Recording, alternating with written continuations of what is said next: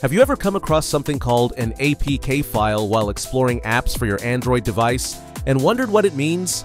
Well, let's simplify it for you. It is a digital package that contains everything an app needs to work properly.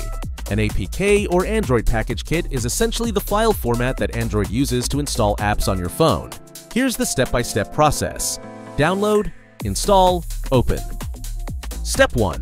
Find a trusted website to download the APK file. Step 2. Download the APK file to your device. Step 3. Go to your phone's settings. Security.